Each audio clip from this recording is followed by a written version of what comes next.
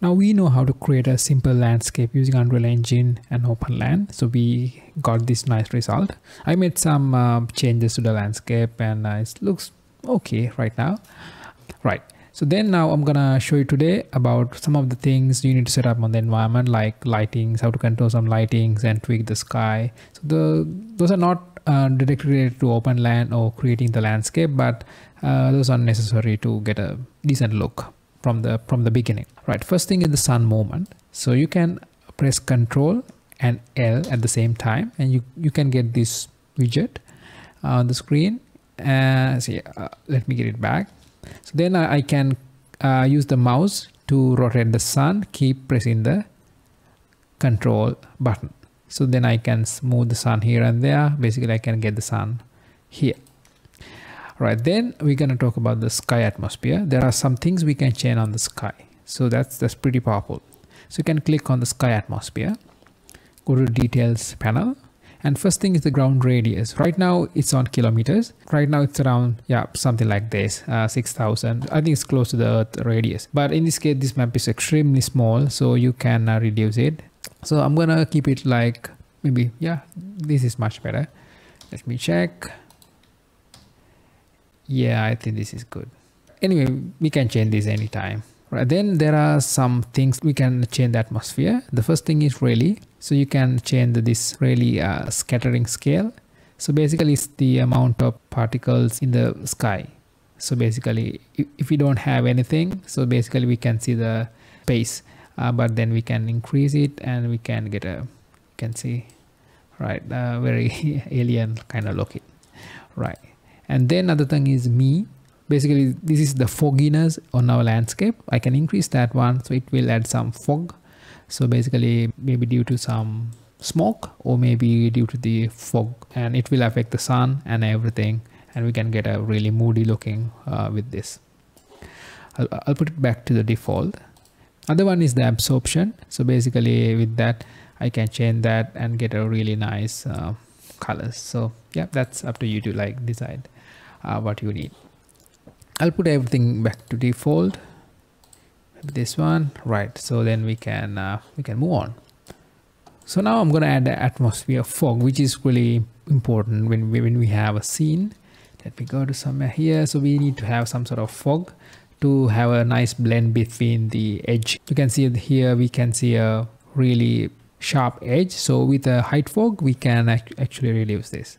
For that one I'm going to go my place actors tab and search for height fog. So basically this is exponential height fog. I'll drag it into my scene. So now you can see it actually changed everything. But before we work on this, we need to change some project settings, so then we can get a nice result. Go to the edit and project settings and search for fog. Then you can see something like support sky atmosphere affecting height fog. Just enable that. Then it will ask you to restart. Okay, just do that. Okay, now we are back on the game. So we can start working on the fog. I'm going to go to details panel and select the height fog. And here we have fog's in scattering color. So I need to set it into black. So this is how we work with the sky atmosphere. And also we have something here as well. We can put it back into black. Then I can tweak these two values, fog density and fog fall-off, to actually get a nice blend in between these two values. So this value should be extremely small, something like this, and then you can blend have this one, or maybe just tweak these values and get a nice result. I'll put the sun back to the top. Okay, then I'm gonna come here and maybe I'll do something. Yep, now it's look good. Now I can see I don't see any sharp edge. So basically you can tweak these values and get a nice result. Now we're going to add a post-processing volume. We're not going to do any color grading right now, but it's important to have post-processing volume. So I'm going to place actors. I'm going to search for post-processing volume, drag it to my scene, and then go to the details panel and select the post-processing and search for extent. So here we need to check that then our post-processing volume affect into the global scene. Good. Right, then we need to change some of the settings. Then I'm going to look for exposure. So here we have the auto exposure. That's totally fine. So that basically when you're going to like a dark area, it will automatically fade out, and yeah, it will work fine. But there are some of the things we need to do. For example, I can go here, so it's darker and it's getting lighter when I'm here. But this change should be quicker when we are working with locally. So this is fine for a game, but not good for, actually not when you are developing your game. For example, I can see the sky and it's totally bright. It will take some time. Come here, it will take some time to get a nice looking.